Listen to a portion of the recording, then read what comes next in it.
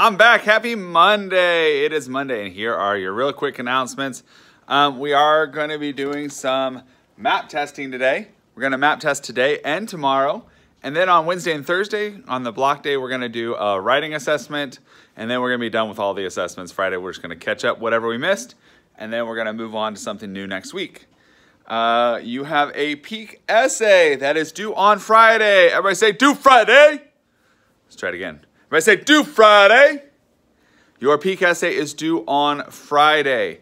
You're writing about the end of the book. My goal is to hear what happens at the end of the book, the last 4 or 5 chapters. So make sure that is what you're writing your information about, the last 4 or 5 chapters of peak. So get those done. Also, last chance for side quest points. The deadline for side quest is on Thursday. Friday, we'll announce the winning team for the treasure chest for level 1. Now it's time for the birthday shout outs. A huge birthday shout out today to Evan. Tell Evan a happy birthday. Also, Chloe's birthday was yesterday. I know I said it in the announcements on Friday, but just to make sure everybody heard it, Chloe's birthday was yesterday. So happy birthday, Chloe, yesterday. Happy birthday, Evan, today. Now it's time for the quote of the day. Quote of the day!